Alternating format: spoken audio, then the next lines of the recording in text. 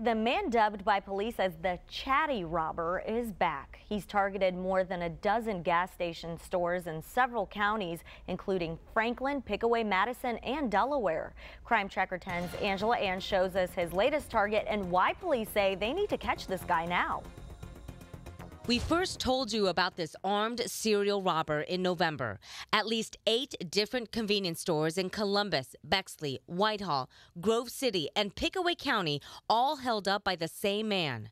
Police say his M.O. is to distract the clerk's attention by talking on a cell phone.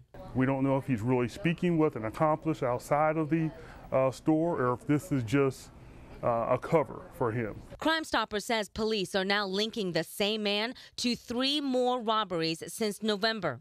The latest one here at the London Food Mart held up in January, and another one in Williamsport just west of Circleville, a third in Delaware.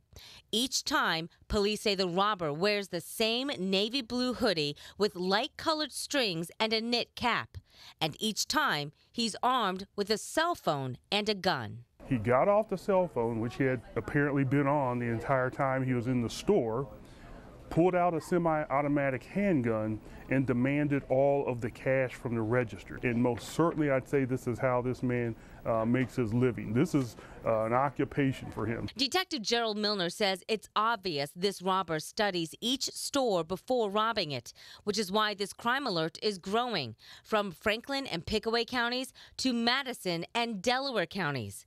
Law enforcement from 4 counties are now working together to stop this serial robber before he strikes again. For Crime Tracker 10, I'm Angela Ann, 10 TV News. And Crime Stoppers of Central Ohio is highlighting this robbery as the crime of the week with hopes that your tip will help catch this robber so your family is safe.